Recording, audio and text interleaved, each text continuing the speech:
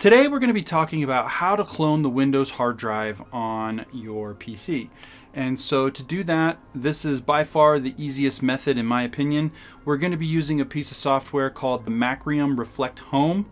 Now this is paid software, but they do offer a free 30-day trial, and it's a fully functioning trial. It's not limited in any way. And so for the purposes of this video, we are actually going to be using that free 30-day trial. Now you're going to need your Windows PC, you're going to need a drive that you want to clone to. Now that can be either internal or external. In the case of this video, I'm going to be cloning from an internal NVMe to an internal 7200 RPM hard drive because I really want to see if Windows 11 will even run off of a 7200 RPM hard drive. It should clone no problem, it's just going to take forever, but that's not going to change any of the steps or anything that you need to do for the purposes of this video. You're also going to need an internet connection, and as long as you have all of that stuff sorted out ahead of time, we're going to hop on over to the PC and I'm going to show you exactly what you need to do to get this started. The first thing we need to do is open up a web browser and go to macrium.com. But don't worry, I'm going to put a link down in the description for you guys. Once you get to the website, you're going to need to select on Discover Reflect Home. And then once you do that, you're going to see a button that says Download Free Trial, and you're going to want to select that as well. At this point, it's going to ask you if you want 64-bit or 32-bit, and this is going to be dependent on the type of computer that you have. For this video, I'm going to download the 64-bit version. Once you select the version, it will take you to a registration page where you will need to create an account in order to download the software. But don't worry, the account is free. Once you have everything filled out, you will select the registration button. From here, you will get a message that asks you to check your email to activate your account. You will need to click the link in the email to activate your account. Now this is what my email looks like. I've already activated my account, but just so you can see, once you click this link, it will activate. After you've selected the link, it's going to take you to a web page. It's going to ask you to log in. You're going to use the email address and password that you set up when you registered for an account.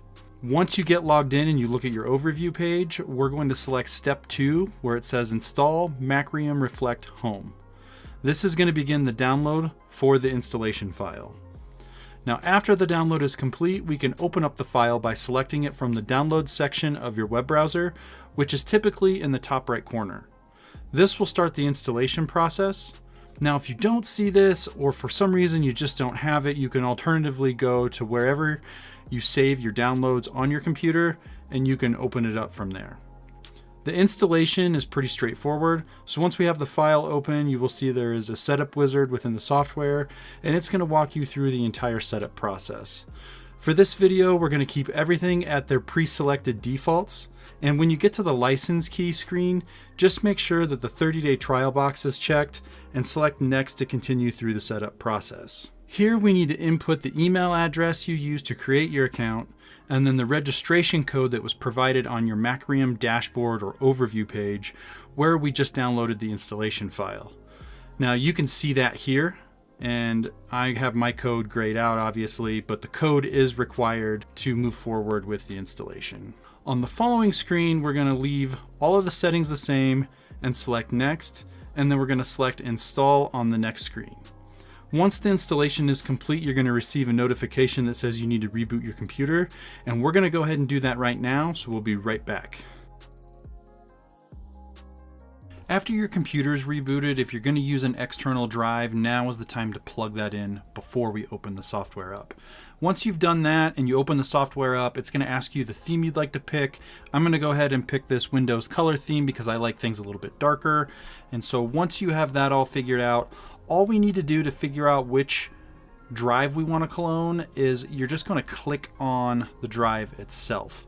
So we want to clone, in my case, it's going to be disk 3 GPT, the Samsung NVMe here. So we're just going to click on it, and then you'll see that we get this little pop-up right below it that says clone this disk. And so we're going to go ahead and we're going to select the link on the disk that we want to clone, and then we're going to be presented with another pop-up. Now here it says that we can drag different partitions to the destination drive, but we don't want to do any of that. We're just going to click the select the disk to clone, and then from there we're going to pick the drive that we want to clone to, because we've already picked our source drive, which is the drive that is above it. Now if for whatever reason you didn't want to copy everything, you can go ahead and unselect the checkboxes for each individual partition on the drive, and then that will only copy what is selected. We're going to copy everything, so we're just going to click next, and then from here we want to do it right now, so there's no schedule. We're just going to click next. This is giving us a summary. Everything looks good to me, so we're just going to go ahead and click finish. This is where if it doesn't look good to you, you can go back and you can go ahead and fix whatever you need to fix. So by all means, please read through this to make sure you're not inadvertently deleting or wiping a drive that you didn't intend to. But like I said, everything looks good to me, so I'm going to go ahead and click finish. And then from there, we're going to get another pop-up that says, do you want to do this right now? And we're going to make sure that it says run this backup. And we're going to just select OK. We're not going to uncheck anything here. Now from here, we're going to get a warning, and it's basically just saying, hey, we're going to erase this drive and we're going to overwrite it with all of the data. We're going to go ahead and make sure that the box is checked that says that, yep, we agree to wipe this target drive, and then we're going to go ahead and click next. And then from there, it's going to go ahead and start the cloning process. Now for me, this is going to take absolutely forever because again, we are doing this on a 7200 RPM standard disk drive. And so I will be back as soon as this has been completed. Many hours later, this is finally completed. So I'm going to go ahead and select OK on this little completion screen, and then I'm going to go ahead and just close out of the software. And I want to just show you guys and also just double check that all of my information is intact on the cloned drive. And so I'm going to go ahead and open up my file explorer, and I just want to show you that I have my C drive here at the top, and then I have my cloned drive, which is now the E drive, at the bottom. And you'll see that they're both named the exact same, and all of the files are the exact same as well. Now that we've completed the cloning process, I'm going to take out my primary drive that we used as the data source to clone from, and I want to make sure that the copy that we just made is bootable and that all my information is there. So I'm going to go ahead and do that, and then we'll be right back as we're booting. But for science, I did this on a 7200 RPM disk drive, just a standard hard drive, so the boot process on this is actually going to take forever. So I've sped it up in the video, but just know that it took roughly 8 minutes and 38 seconds from the time that I pressed the power on button on my PC to the time that Windows loaded. Now it wasn't usable at that point, it was just we had loaded to a screen where I could actually log in and attempt to use the computer. It took another 6 minutes before I even had a start bar loaded. And again, it still wasn't usable. It was like I tried to click on anything and it was just extremely laggy and slow, which was to be expected, but it did work. All my information was there, all my files were there. I didn't have any issues with the actual cloning piece. What I chose to clone to is completely separate. I just did it to see if it would work.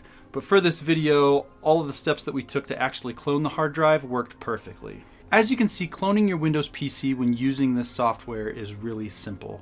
Now, if you had any problems at all while you were doing this, or you have any questions, don't hesitate to hit me up down in the comments and I will try and get back to you as soon as I can. I would really love it if you could take the time to hit the like button on this video and subscribe to my channel if you haven't done so already. But that's about all I have for this video, so I will see you guys in the next one. Peace.